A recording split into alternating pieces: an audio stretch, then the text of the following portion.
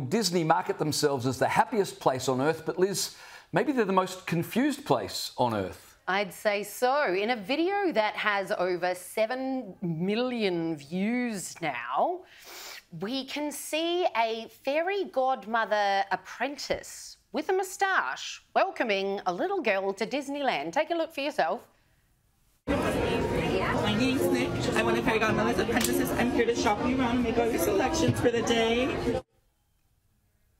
Can you imagine being a little girl going to Disneyland expecting all these glamorous, gorgeous princesses and being met by Nick? Now, Disney Corporation has come out and said this way cast members that might not identify as female can still be part of the process to dress up and style the children without having to refer to themselves as a female Disney character. They actually said this back in 2022, which is when they first adopted this idea of having genderless characters appear in Disneyland. Of course, this doesn't really come as much as a surprise when you think of the Disney exec who last year came out saying even in the Disney movies they want 50% of the characters to be LGBTIQ going forward, etc. and so on. So Disney have actually not ever tried to hide the fact that they're absolutely 100% on board with